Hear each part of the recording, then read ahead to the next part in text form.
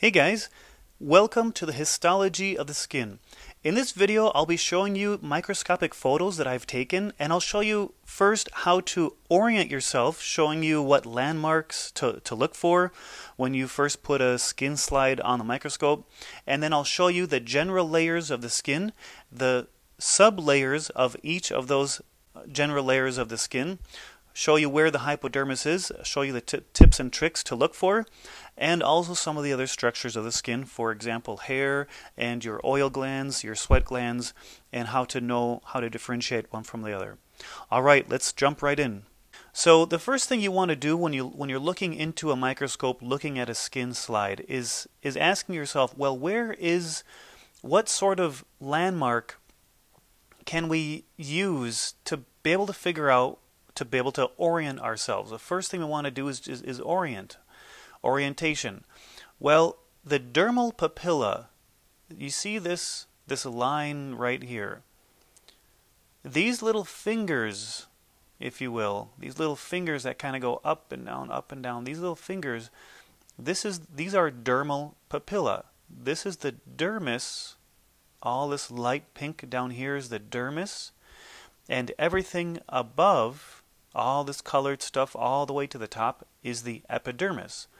And so this line here is the dermal papilla. The dermal papilla. A lot of times it'll be kind of straight like that, or it might be even wavier, like you see here. Here's again all that light pink, and then very, very, very colorful. And so here are your dermal papilla, meaning dermal fingers. Dermal papilla. And so the dermal papilla separates the epidermis from everything below, which is the dermis. So that's the first thing you want to use for orientation. Okay, so what are the two general layers of the skin? The two general layers, the two main layers, are the epidermis and the dermis. What's below the skin is hypodermis, and that is dominated by adipose tissue. So if you look here, just this little part here is the epidermis. All the rest of this is the dermis, and then suddenly we see those adipocytes, all that adipose tissue. So this is the subcutaneous that you see under the skin.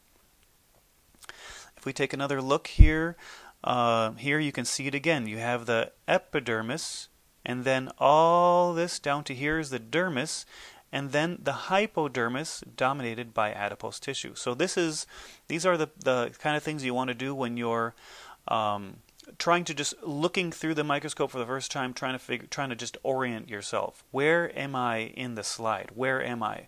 Because there's a lot of layers, there's a lot of waves. So that's kind of what you want to do. Okay, so there are 4 layers of epidermis when we're looking at thin skin. There are 4 specific layers of the epidermis when you're looking at thin skin. Those 4 layers, starting from the most outermost, most superficial, is your stratum corneum. That's this clear, translucent, I mean you can see right through this. This is stratum corneum. Stratum corneum. And so it seems like it goes light, and then it goes dark, light, dark. And that's pretty much what happens every time. That's pretty much what it looks like under any microscope. Dark, you have this light here, and then you have dark, light, dark. That's with thin skin. With a thin skin, your stratum corneum is very, very clear. So stratum corneum, and then you have stratum granulosum, is this first dark layer here, and this is like 3 or 4 layers of cells, and then you have this 8 to 10 layers here. This is your stratum spinosum, and then finally you have one single layer like a soldier course of cells, and this is your stratum basale. All of these 4 layers belong to the epidermis. So what are the 2 general layers of the skin? Epidermis and dermis. What are the 4 layers of just the epidermis in thin skin? stratum corneum, stratum granulosum, stratum spinosum, and stratum basale. Now, well, I keep talking about thin skin and thick skin. Well, what does thick skin look like? Well, in thick skin, found in your palms and the soles of your feet, the stratum corneum, first of all, is very, is a dark pink, just like you'd see here, but also considerably many more cells. Let's take a look. This next one, this is an example. Look at this thick skin, and look at the stratum corneum. From this point here all the way up to the top here, that's a lot more cells. And that's what you would expect in the palms of your hands and the soles of your feet. This is not clear, is it? This is not as clear as we saw here. Yet both are stratum corneum. In thick skin, however, you have 5 layers of epidermis. Let's go through them. You have let's start from the basal. So you have stratum basal, and these aren't as, you don't see these as dark. Remember, we had that dark, light, dark. Here you don't see that, but anyway, you can just try to just imagine a slightly darker single soldier course of cells called the stratum basal. All the rest of this, from here all the way up to where it starts to get kind of grainy again, this is your stratum spinosum. Stratum basal, stratum spinosum, and now here's those 3 to 4 layers of cells. This is your stratum granulosum. These guys are starting to make your keratin. Stratum granulosum. Now there is a 5th layer. If this is your stratum granulosum and this is your stratum corneum, this layer in between, this is your clear layer, the only found in thick skin. This is your stratum lucidum. Stratum lucidum.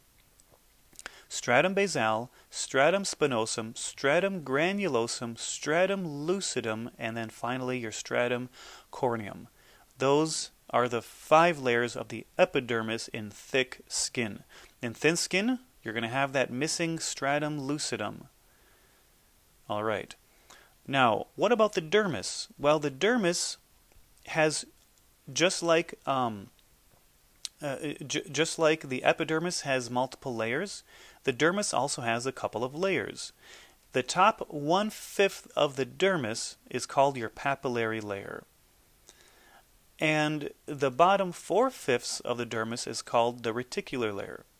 If I click forward here, and this is true for thin and thick skin, if I click forward and kind of try to find where it's real obvious, look at this. Here's your dermal papilla, right here. That means everything up here is the epidermis. You can see how here, this is the papillary layer. The papillary layer of the skin is dominated by areolar connective tissue. That's why up here looks totally different from this point all the way down to here. All this layer of the dermis, this sublayer, is called your reticular layer. And the reticular layer is dominated by dense irregular connective tissue. Dense irregular. You see the collagen fibers going in every direction, so it's irregular. All right, let's do it one more time. The dermis, from here down to here, from the bottom of your epidermis to the top of the hypodermal layer, is your dermis. Dermis has 2 sublayers, papillary layer, dominated by areolar connective tissue, which is the top 1/5, and then the bottom 4/5 of the dermis is the second sublayer, called the reticular layer, and that is dominated by dense irregular connective tissue. And if we kind of go here, you see we see here papillary layer. It's labeled here for you, papillary layer and reticular layer. Okay, so now we've just in those few minutes, we've covered all layers of thin and thick skin. if I'm asking you what are all the sublayers, what are all the possible layers of thick skin, how many can we get up to? Well, it's 5 plus another 2. That's 7. So you can have up to 7 in thick skin. In thin skin, you can have up to 6, because you would have 4 in the epidermis and then 2 in the dermis. What about the hypodermis? Well, the hypodermis we don't consider part of the skin, so it is hypodermis, subcutaneous fat, adipose tissue, but it doesn't belong to the integument. What other structures do we find in the skin? We have hairs. We got hair follicles. And these hair follicles could be, depending on how they're cut, you might not see them going all the way up and out. So it just sort of depends on the cut of the tissue slide. So let's take a look.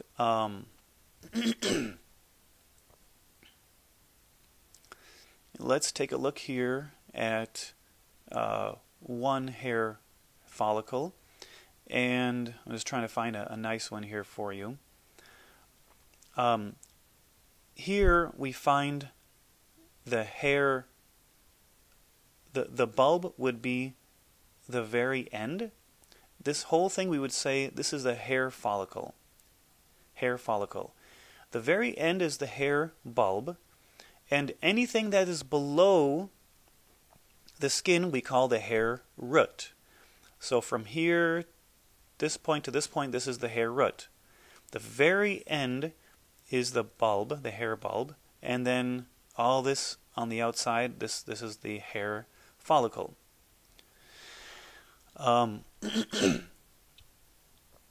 Here we have it again. Oh, here's actually labeled. It's a little bit more clear here. Hair bulb. As long as it's below the skin, we call it the hair root. If it's outside, out in the air, outside of the skin, that's what we call the hair shaft. Hair shaft, hair root, hair bulb. And then all the outside there would be the hair follicle. What else do we find? We also find 3 kinds of glands. We have 2 kinds of sweat glands and 1 kind of oil gland. The oil gland is called sebaceous gland. It secretes oil. And sebaceous glands are always attached to the hair follicle. Therefore, wherever you find sebaceous, you'll find a hair follicle nearby. You notice that these guys they're filled in. The cells themselves are filled in and they're pink. As I go through these slides, we're going to find sebaceous glands always next to the hair follicle. These are sebaceous glands. The sebum goes up along the side of the hair root, side of the hair shaft, and out. It doesn't actually flow inside of the hair itself, but just along the side. I'm going to click through here, and I want to see if you can, in this slide, can you identify where a sebaceous gland would be? 1, 2, 3. These are all sebaceous glands. Here's a hair follicle here. Right next to it, they're filled in. Sebaceous gland. Sebaceous gland. You see that? All right. Now there are 2 kinds of sweat glands. One, and both of these sweat glands they do look fair. They're tubes, and they do, as far as structure, they do look the same. One is, the tube is considerably larger than the other. So I'm going to show you a slide here to show you, to have a good comparison. Look at the size of this tube. This is a cross section now, going, cut perpendicular to the tube, to the gland, and look at the size of this. Much, much, much larger than what you would see here. The larger one also is attached to the hair follicle, so you'll always have this. I mean, don't get thrown off if you don't see a hair follicle, but in real life they are actually, I mean, the slide might not be cut that way, but you will also find apocrine always attached to hair follicles. So in here it is obvious that these two are close. This is your apocrine sweat gland. That's how you'd say it, apocrine sweat gland. These are the smelly ones. These are the ones found in the groin, anus, axillary, your armpits.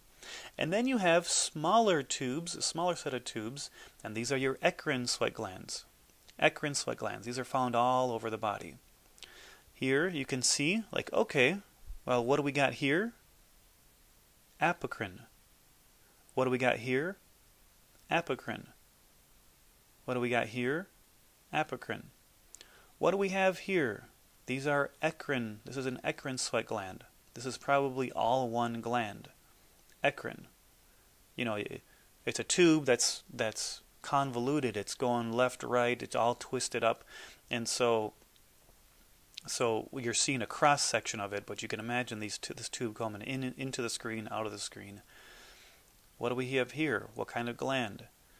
This is eccrine sweat gland. Eccrine sweat gland. So here we have, just in this one slide, we have all three kinds of glands. Very nice. Here's another slide. You can kind of guess. You have apocrine. See here, we don't necessarily see a hair, but this is for sure apocrine. Apocrine, and these smaller ones are eccrine.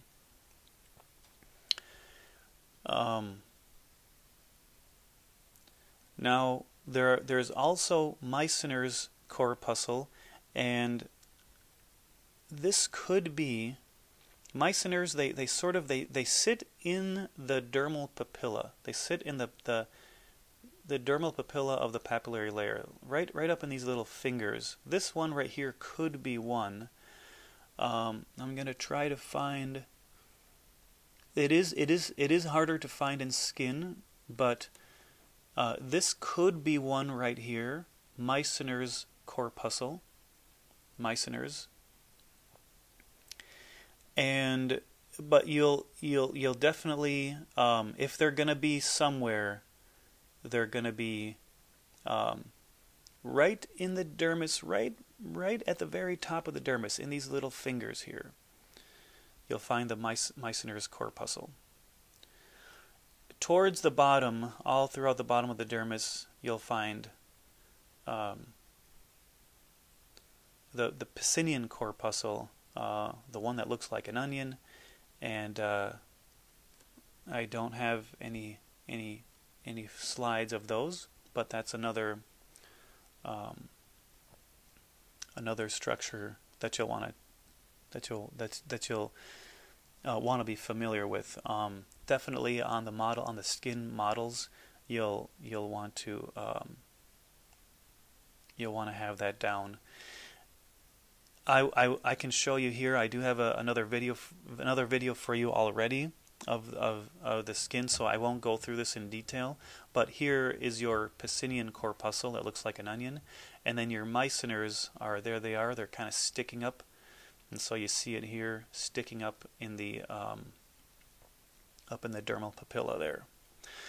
So just to review a few things that we covered.